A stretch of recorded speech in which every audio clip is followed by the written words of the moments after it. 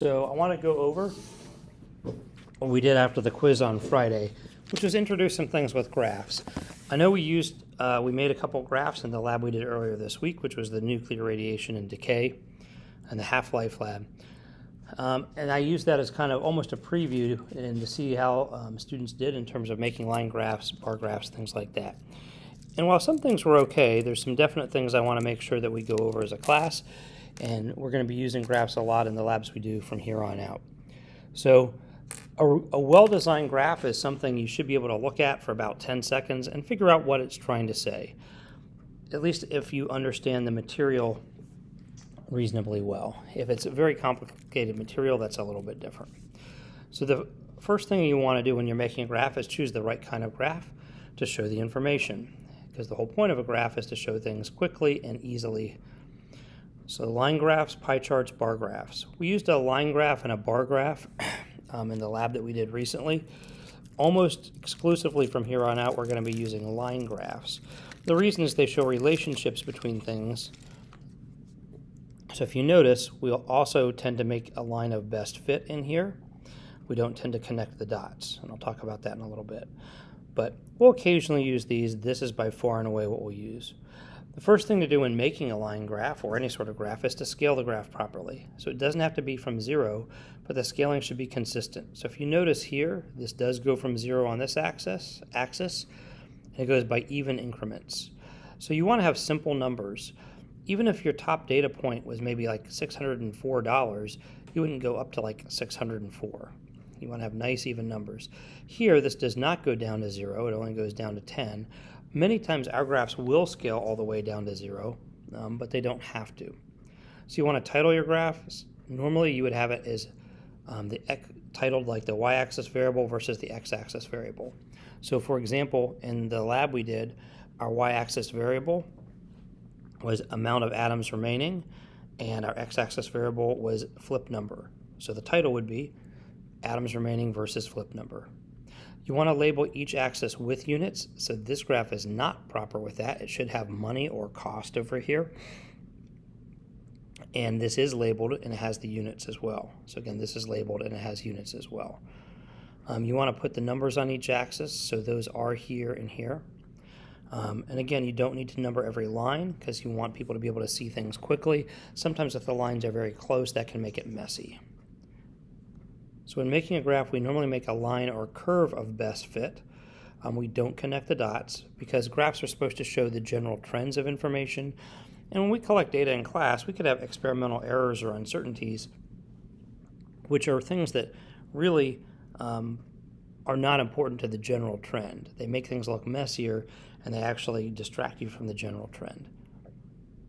So this is the toughest part, I think, when we make graphs, is to decide which variable goes on which axis.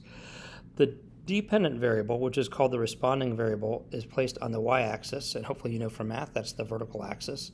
And the independent variable, and that's what you are choosing to change, is placed on the x-axis. So you can think about it like cause and effect. The cause is what you're doing, that's on the x-axis. The effect is the dependent variable, and that's on the y-axis. Sometimes it's tough to figure this out, so we'll need to practice this. And there's a few times where I'll purposely ask you to put things on one axis or another, just to have understanding of something that I want to look at that may not agree with that. But in general, dependent vertical, independent horizontal. So for example, if we think about someone who's a cross-country runner and they go and they do practice a certain amount of time a day, we could think about comparing and graphing out miles run compared to time run. Well, you as the runner would choose the amount of time you run or you practice each day. So for that's the independent variable, and how far you run would depend on that. So we would have distance run over on this side, time for practice down on the x-axis. We have a few different types of relationships we can show. A direct relationship is when one thing goes up, the other goes up in the same proportion. So sometimes that's called a linear graph or directly proportional. An inverse or indirect relationship is when one of the variables goes up and the other goes down. So for example, if you were comparing, say, people's income to poverty level, as income goes up, poverty level goes down. An exponential graph happens when one thing goes up somewhat and the other goes up very, very rapidly. So this would be an example of human population on Earth. It's been exponentially increasing for a couple hundred years now. And finally, there's times where we don't have a relationship between things. It looks more like a scatter plot. So as one thing increases, the other doesn't seem to change. I'm going to do an example in the second part of this video, or a second video, that deal with data comparing the cost of gasoline to the amount of gas that's bought. And I'll talk about that. I'm going to project that up on the board. Okay, so I will stop. To go through this fairly quickly, I was going to try to project it up on my blackboard, which is what I did in class. Did not seem to work. So if we have this example, cost of gas that you purchase compared to amount of gas, the first thing we want to think about is what variable is going to go where. Well, you could think of this either way, as in the amount of gas that you buy depends on how much money you have, in which case the cost would be independent. Or you could say, hey, if you fill up your tank when it's empty, or like once a week, and you need different amounts of gas, you choose how much you buy, the cost depends on that. So in this case, I'm going to assume how many gallons of gas you buy is independent variable and the cost is dependent. So I'm going to put the cost over here, dependent variable goes on the vertical axis, and then I'm going to have down here, I'm going to end up having this as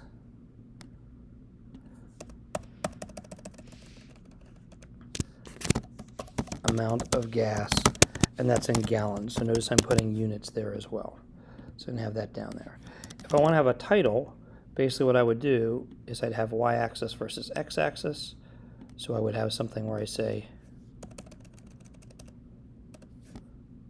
cost versus amount of gas purchased. So something like that. The next thing is we need to put units on there. And this is one where I was hoping to put this on the board instead, but we shall see. So if I have something like this, actually I could probably do this here. If I look, there's 16 boxes across here, and the most amount of gallons is 15. So I definitely could number that. And again, I wish I could do this by hand. I don't think that.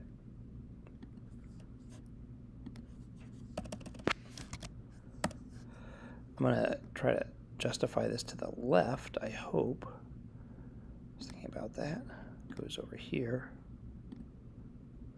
Oops, that is the wrong way to do that. Let's try that again. Okay, that's weird. But anyhow, so we'll say this would be 0.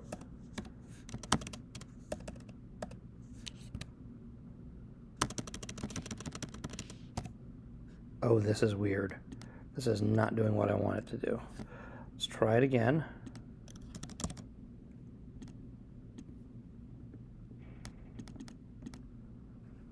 So now I'm going to format this so it really does go to the left this time. So we'll try this. 0. Don't need that. 1. Gonna make this longer. Oh, this is not helpful. 2. 4.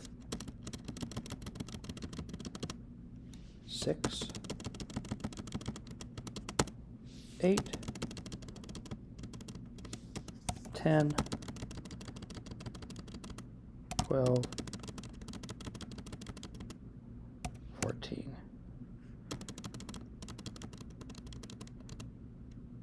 So something like that.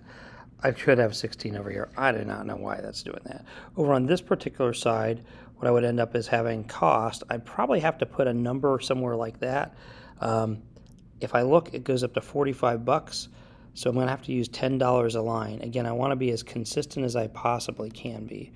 So with something like this, I'm going to have 10 here. I'm going to go up to 20, 30, 40, 50. And I know those all say 10 right now, but just wait. And normally I'd label all the way up. But again, this is taking me too long to do.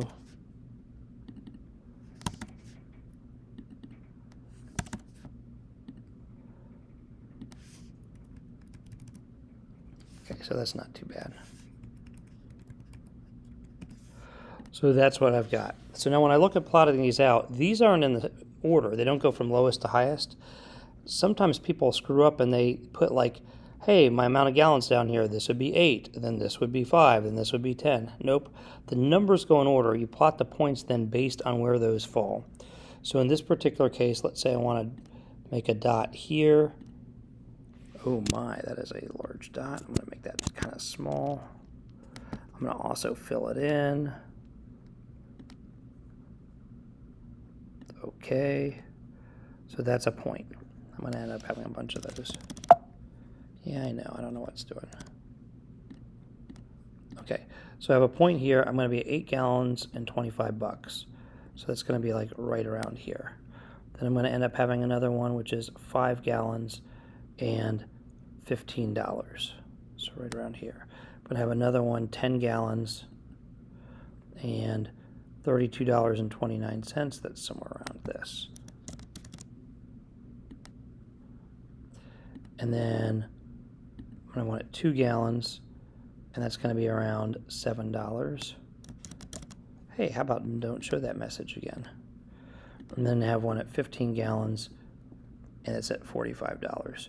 So if I look at this, they look like they're in pretty much of a straight line. And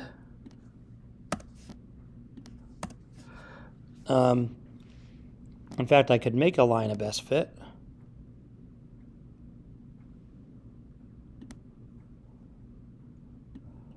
And it should make sense it would start at 0 because 0 gallons should cost $0.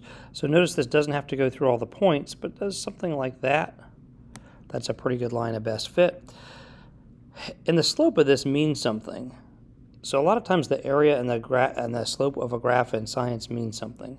This slope tells us the cost per gallon of gas. It's a rate, something per something else. So if I look at the slope, it looks to me like it's a little bit, if I go 10 gallons here, it's a little above 30 bucks. So it's about $3.10 or $3.20 a gallon. If I had another line, and I'll change that color for dramatic effect, make it red. If I had a line like this, that would say that, hey, gas is a lot cheaper. Now I only have to spend $20 to get 10 gallons of gas, whereas up here I need to spend about $32. With something like this, that means I'd have to spend about $60 to get 10 gallons of gas. So the slope of the line tells us something about the cost. All right, that's all I think I've got for this.